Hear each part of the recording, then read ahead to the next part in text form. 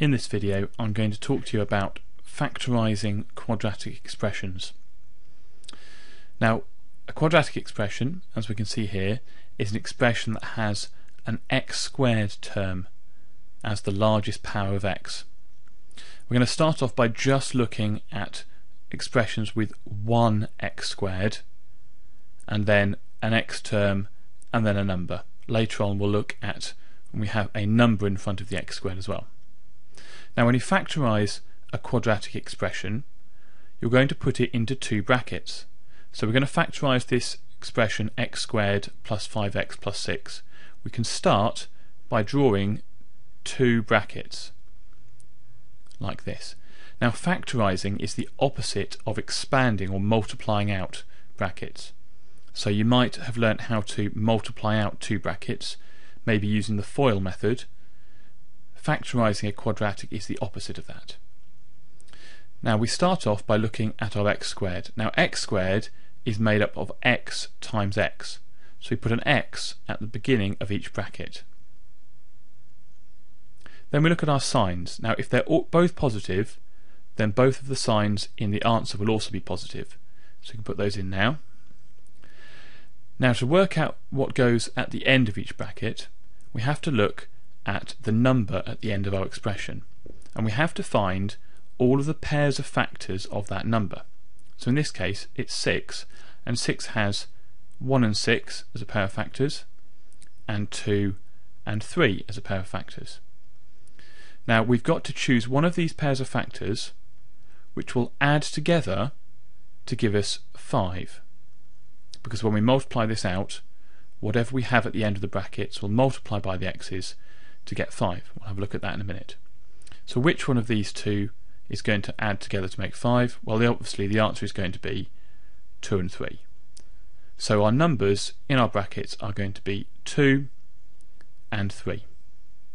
Okay, so we've got x plus 2 and x plus 3. Now, we can check that that's right by multiplying it out. So we had x plus 2 multiplied by x plus 3. If we multiply it out, we should end up back at what we started with. So remembering FOIL, that's first x times x is x squared. Outside, x times 3 is 3x. Inside, 2 times x is 2x. And last, 2 times 3 is 6. And if we simplify that, we get x squared. 3x plus 2x is 5x, and then plus 6, which is what we started with. So we factorised that correctly. Here are two more examples. Now, this one first. We're going to factorise x squared minus 8x minus 9. So again, we're going to have two brackets, and we've got one x squared here, so we're going to have an x at the front of each bracket. Now, we need to look at the signs. Now, the previous example we had both positive. This time we've got both negative. Now, you decide which signs we're going to have in the brackets by looking at the second sign. So this one is what we're interested in.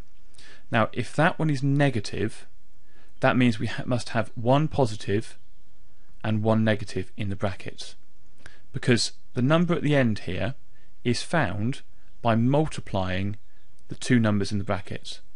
And the only way to get a negative answer when you're multiplying two numbers is if one is positive and one is negative. So our signs are there. We now got to look at the factors of 9. Now, factors of 9 are 1 and 9. The other one is 3 and 3. Okay, so 1 and 9 and 3 and 3. Now, we need to choose one of these two which is going to have a difference of 8. And it's a difference of 8 because we're going to have one positive and one negative number. So our difference is going to be found by using 1 and 9. So now we just need to decide which bracket has the 1 and which bracket has the 9.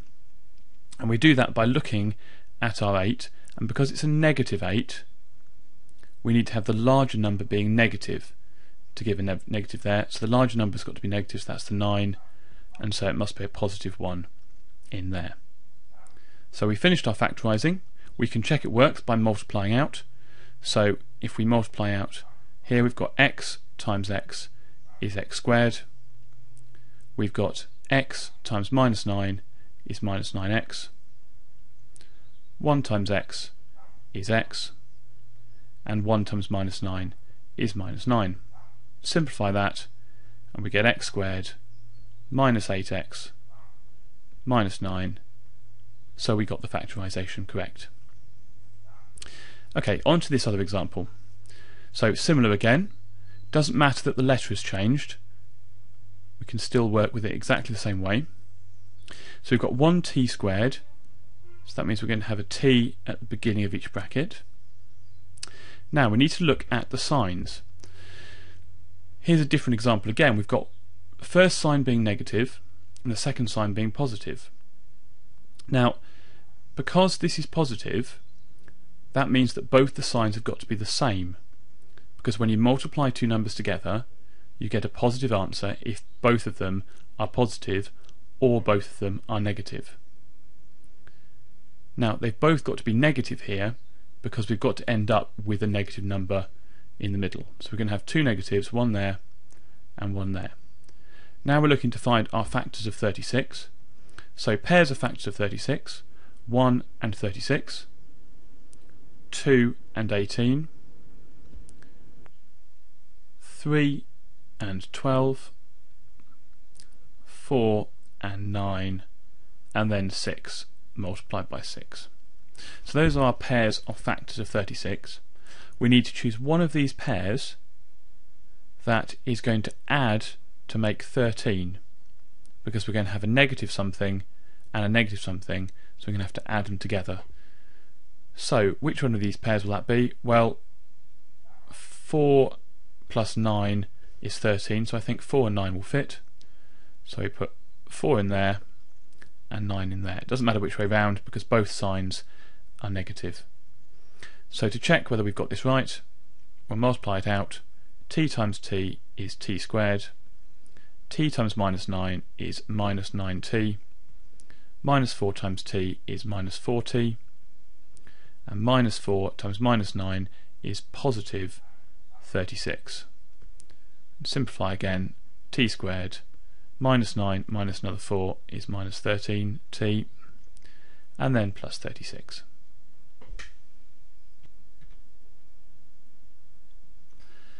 This final example is a bit more difficult because you'll notice that instead of just having one lot of x squared, we've now got 5 lots of x squared.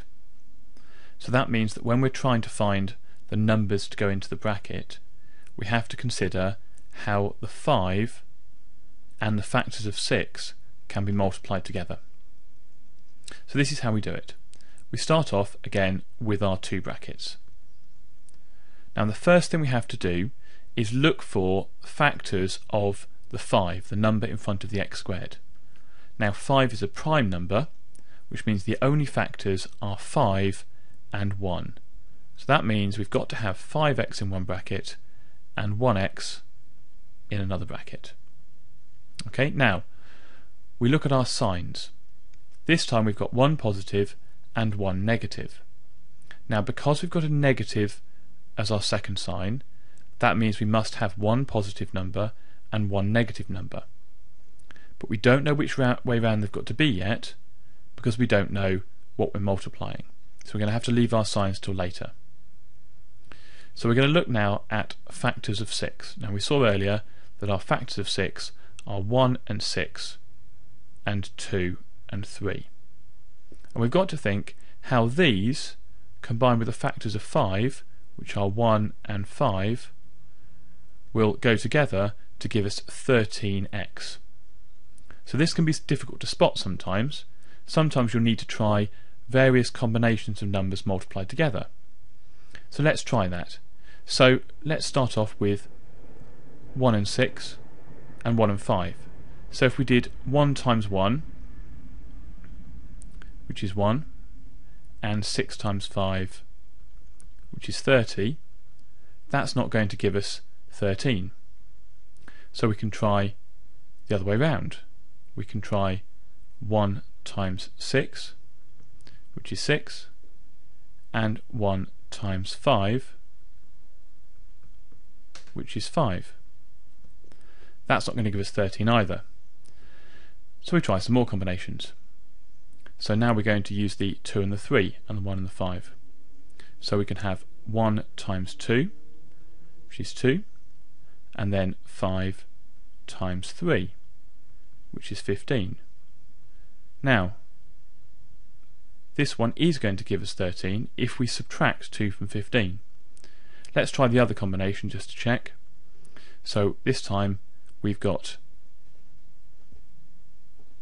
5 times 2, which is 10, and 1 times 3, which is 3.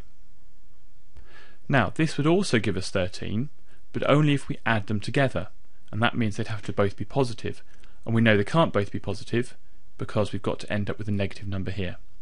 So we're going to have to go with this pair, 1 times 2 and 5 times 3. So we've got our 5 in our bracket already, which means that opposite it in the other bracket must be 3, and so the 2 will go in here. Now we've said that we want to try and make positive 13, which means we need to have the larger number being positive, so we're going to have plus 3 so that we end up with plus 15 we multiplied out, and so this one must be negative 2 in the other bracket. Now we can check we're right by multiplying out our brackets. So 5x times x is 5x squared, 5x times 3 is plus 15x, negative 2 times x is negative 2x, and negative 2 times positive 3 is negative 6. Simplify that and we get 5x squared, positive 15, take away 2 gives us positive 13x, and then negative 6, which is what we started with, so we've correctly factorised our expression.